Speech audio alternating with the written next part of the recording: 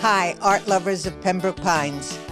I'd like to invite you to the Glass Gallery at Pembroke Pines City Hall to see the 7th Annual Art Competition, which is an art exhibit done by very professional artists. This particular exhibit is juried and judged, and the artists have received cash prizes. The winners have received cash prizes. And the show will be here from now through November 21st, so there's plenty of time to come and see it. We're open from Monday through Thursday from 8:30 a.m. to 5:30 p.m. And that's at the Glass Gallery at Pembroke Pines City Hall. And it's until November 21st.